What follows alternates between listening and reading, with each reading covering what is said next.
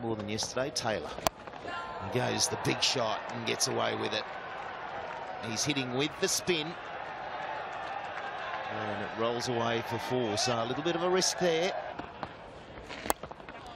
Through the offside. That's a really good stroke. That's keeping his head, Taylor. It was just on its merits. It was just too full. Then you've got Mitch Marsh, like the end. Both of them come in and trying a few things. Yeah, good stroke. Now, Taylor's earned that. He got in a great position to defend. 3 balls in a row. Yeah, beautiful.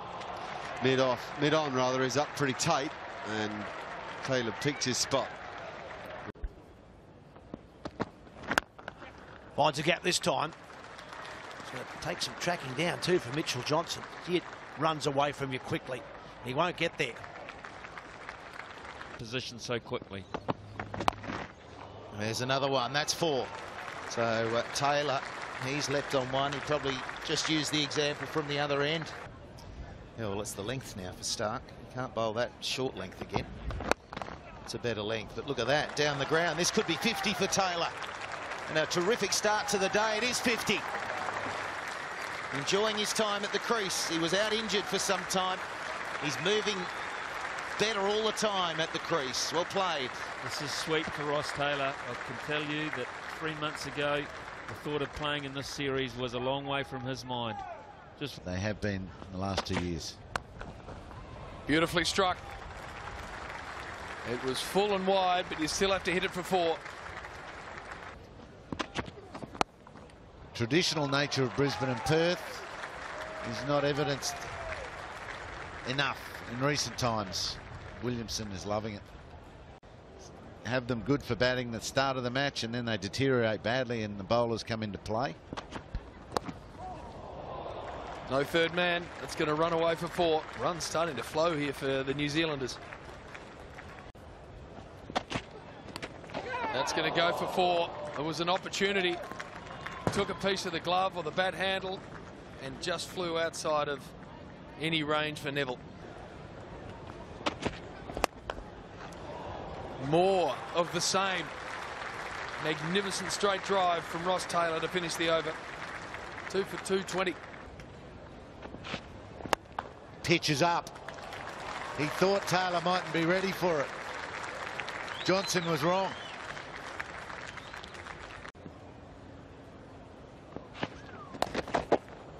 Oh, it's well into the gap. Very effective. Nathan Lyon's been waiting a bit, but he is doing it at his own pace. Oh, is this it? It is! Outright second on the New Zealand Centurions list is Ross Taylor with his 13th.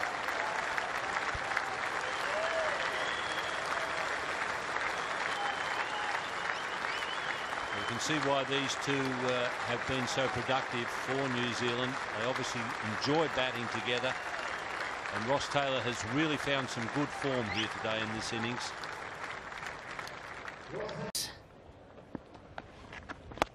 Oh, good firm hit.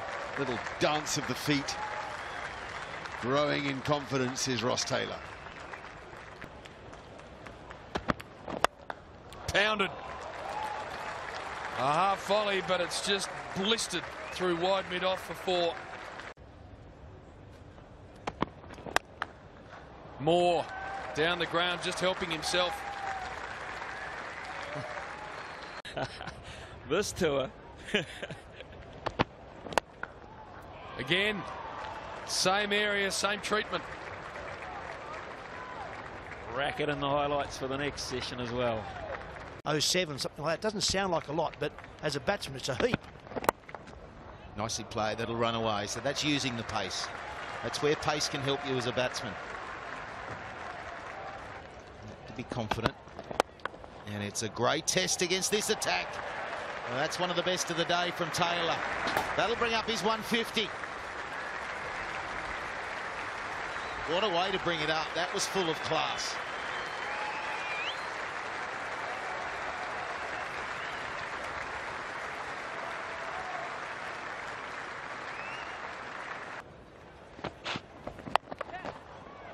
That's a good stroke, really good stroke from Taylor.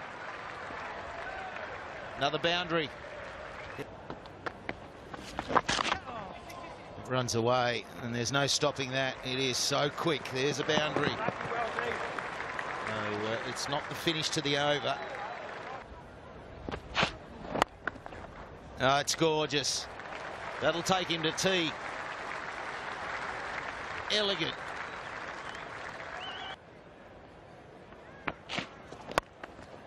Wide half volley and dealt with by Ross Taylor, I should say, who has got himself now. Oh, bashed. Just clouted back down the ground for 4 more. That's Australia's finest player of the day, thanks to Crown Lager. Ball was in the air. Flashed and flew wide of Dave Warner in the gully. Oh, another lovely shot from Ross Taylor. Full face of the bat once again. And then you show him that. He goes through cover. What a lovely way to bring it up. A moment to savour for Ross Taylor, the first New Zealander to make 200 against Australia.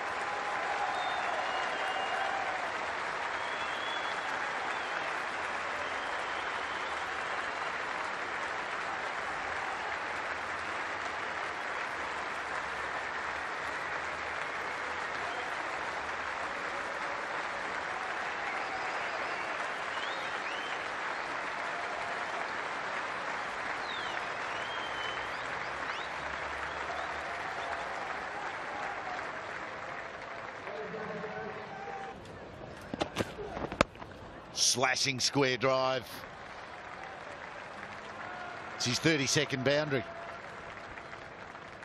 In Brisbane, where someone suggested he was playing for his place in the side, and there's 4 more. You deserve one to go every now and then for your cause, and he gets a lucky bounce there. Because I think both these sides will be looking for results still. Still 2 days to go. It's a good thrash to bring up 500. Brilliant fight back by the Kiwis here. The game very much alive, a hard game to call, still in Australia's hands if they can finish this innings off. Edge and over the top of gully. Races away. The first boundary of day 4. He's hit the one boundary. It was an edge over gully. And another one. This time a lot more in control of the stroke. And you want to be good at it. 248 Taylor. And that'll be 250. The New Zealander, he's certainly back in form in a big way. He said he was shaky coming into the test match. Not happy with how he played at the Gabba. This is the innings of his life. And he beat the fly of Steve Smith here. Mitchell Starc trying to bowl wide and across him. Steve Smith had brought everyone up to try to keep him on strike so they could bowl the next over. Down the ground, that'll run away. That'll be 4, I reckon. It's nearly impossible to stop them once they pierce mid-on and mid-off. Oh, he's hit that all right. Up over mid-on. Oh, not quite all the way. And again, up over mid-off. And that will run away, will it? No, it won't. Yes, it will. Oh, he's got that fine. It's off the gloves and it runs away quickly here. That's 4. Slashed away backward of point. And 4 from the moment it left the bat. Is he brave enough and strong enough to take on the 2-minute long on and long off? Got to go. He's got to go. The man out there holds it. Well done. Substitute fielder Jonathan Wells. Well done indeed. But Ross Taylor is smarting. He's turned and he's made his way back to the pavilion. Post-haste, he's furious with himself. He need not be. He's played one of the great innings. History will remember it and record it.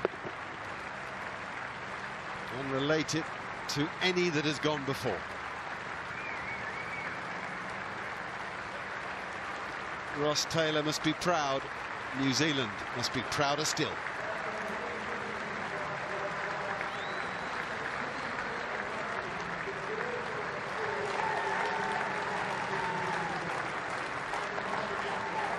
Highest score by any visiting batsman to Australia.